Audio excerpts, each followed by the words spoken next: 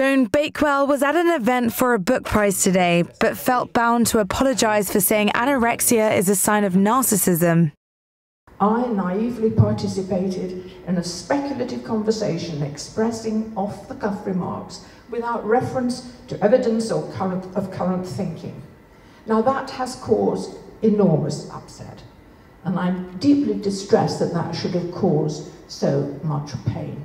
She was quoted as saying people with anorexia are preoccupied with being beautiful, and it's possible that it could be about narcissism. Emma Sieber used to have an eating disorder and now researches anorexia writing. She says suggesting people choose to be anorexic out of vanity will make sufferers feel they don't deserve help. I felt frustrated that someone would still be parroting these kind of old-fashioned views about what eating disorders are, that they're this kind of superficial slimmer's disease. And more than that, I think it would be quite alienating, especially if you were suffering and you were thinking about going to receive treatment. The expectation that someone might think that you were narcissistic or vain kind of trivialises the experience of being ill. Joan Bakewell says she was misinterpreted.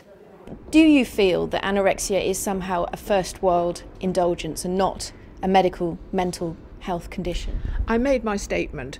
I spent 6 hours answering tweets yesterday. I think that's enough. I've made it clear.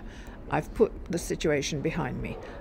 I was surprised that the article appeared at all because I thought I was having an off-the-record conversation informally with a journalist. I'm not surprised that a great many people were offended and hurt, and I did what I could to respond to that. Andrew Radford of the charity Beat says lots of people still don't believe anorexia is an illness. What she's done is express the feelings, the views that are commonly expressed about eating disorders. So at one level it's an opportunity to get the truth out there, but it's not been a very pleasant experience for anyone suffering.